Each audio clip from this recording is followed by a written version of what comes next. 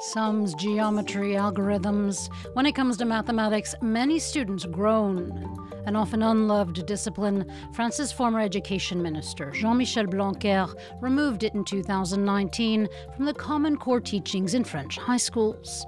But with educators and economists ringing alarm bells about the importance of math across multiple sectors, mathematics is expected to soon return to the classroom for all high school students.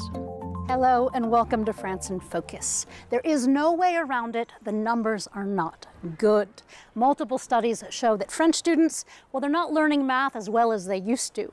Compared to other European nations, France came in dead last in a recent study, the math levels of some 600,000 students. And on top of that, well, French students, they've decided not to take math classes. At the baccalaureate level, the last year in high school, well, some 40% of French students didn't take a single math class. France has a math problem to solve. According to a 2019 report on trends in school mathematics and science, French students are struggling.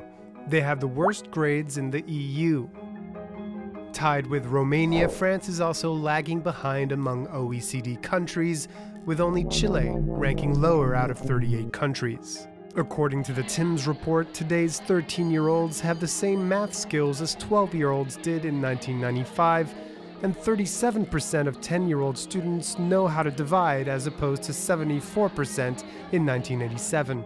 And this isn't a new trend. According to a government-commissioned report, the average skill level of French pupils in mathematics has been falling for almost 40 years. The reform of the baccalaureate or high school diploma has exacerbated this, as math classes were removed from the core curriculum from 16 onwards. Only 59% of final year students still choose to study math, as opposed to 90% before 2019. And their abilities have also declined. In 95, 15% of pupils were deemed advanced. 20 years later, only 1% reached that level.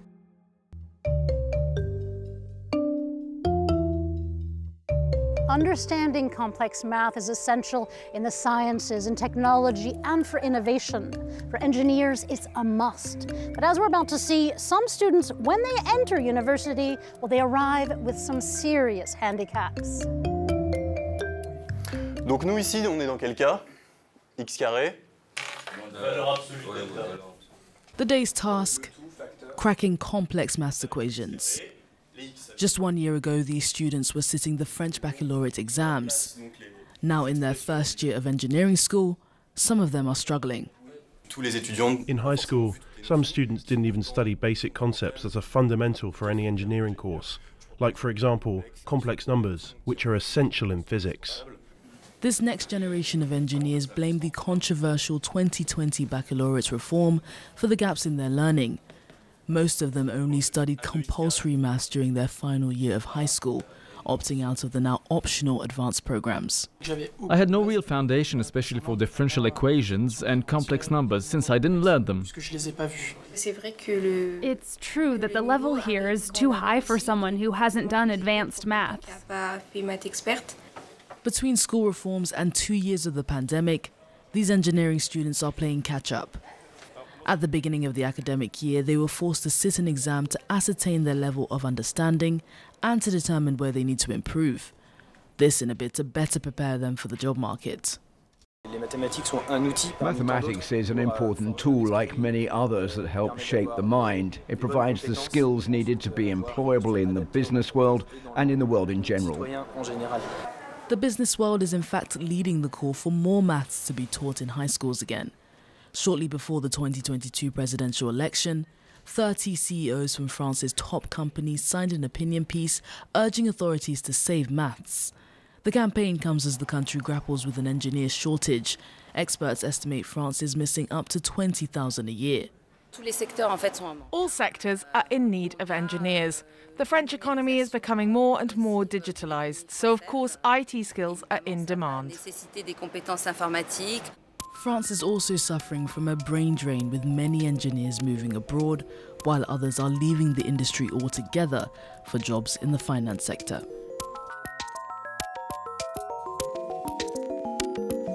I'm not good at math. It is a phrase, even a stereotype, that many of us buy into. Studies show that especially young women say that math isn't for them. Among those that do choose careers in the sciences and in mathematics, well, only 20% of them are women. These pupils were taken on a school trip to learn more about technology and the world of industry, an opportunity to tell them those fields have nothing to do with gender. Some people may think these jobs are for boys, but the truth is that anyone can have the careers we've seen here.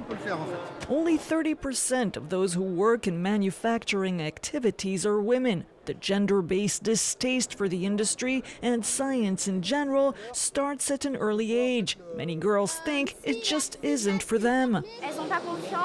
They don't believe in themselves. That's why there aren't many girls in science. They have to be more confident, and no one should tell them, don't do this job. Stereotypes seem to be at the heart of the problem. Even some teachers pass them on to their students, often involuntarily.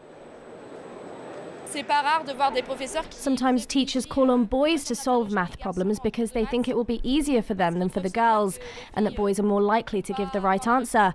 But studies show that that's completely wrong. Experiments show many girls internalize those stereotypes.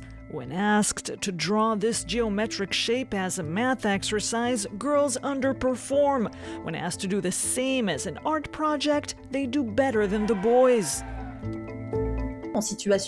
During an evaluation, when something is at stake in a difficult maths test, for example, these negative gender stereotypes that say women are allegedly not as good in maths can become a handicap. These clichés throw them off and block some of their cognitive capacities, so they're not able to use them to the fullest to resolve the task at hand. The gap between boys and girls has worsened with Emmanuel Macron's high school reform. Before the reform, 44% of female students chose advanced math.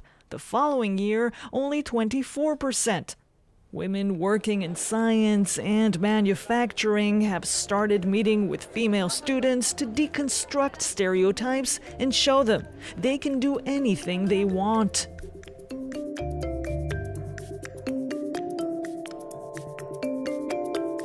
We're joined by Cécile Ouvrier-Buffet. You are a professor of math education here at UPEC, Paris East Créteil University.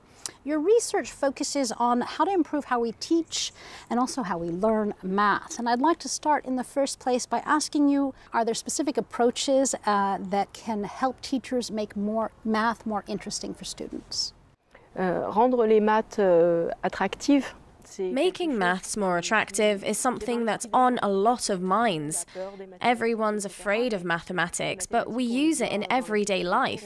We need it. We use it in escape games, for example, or even to find our way on the metro. On a deeper level, you can also find maths in medical imagery and things like that. When it comes to teaching and training teachers, yes, we have research results that allow us to make proposals to improve this, and the objective, of course, is to boost the students' learning experience. Can you talk to me about other countries? What are they getting right that France isn't? That's a big question. If we knew the secret recipe, then we'd all follow it, and everyone would end up at the top of international rankings. We can be inspired by the methods other countries use to do things, whether it's in the choice of problems we give to students when they're very young and how that changes throughout their education. We can also draw inspiration from protocols that have been used to train teachers. For instance, in Scotland, there's a mentorship system to accompany the teachers on a longer term than what we have here in France.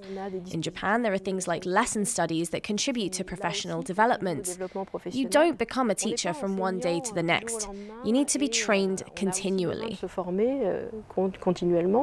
You are a woman in a field dominated by men, mathematics. Why do you think it is that so many young women decide not to go into math? So, when you look at the research, apparently girls need more time to choose their study options. They're also much more sensitive to failure. And there's also cultural baggage on top of all of that. We know many famous male mathematicians, but not that many female ones. Maybe the names of Émilie Noether or Sophie Jeanmarc don't ring a bell for most. And that's really a shame. There are iconic figures like this that can encourage girls to think about their choices in what they want to do. And in wider society, we also need to create opportunities to have recognized scientific careers. So let's try to go beyond stereotypes of boys being better at maths, because technically it's not true.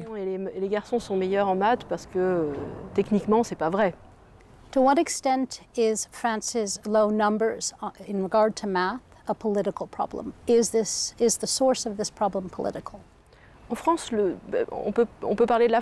We can speak about France, but this is true about any country. Educational policy is always crucial. We saw other countries who care deeply about maths fall in the rankings. So it's really up to the politicians to take responsibility for educational reforms and policies. This isn't just about curricula. It's about fundamental research, research in education, and teacher training. Thank you for speaking with us. It's been a pleasure. Thank you.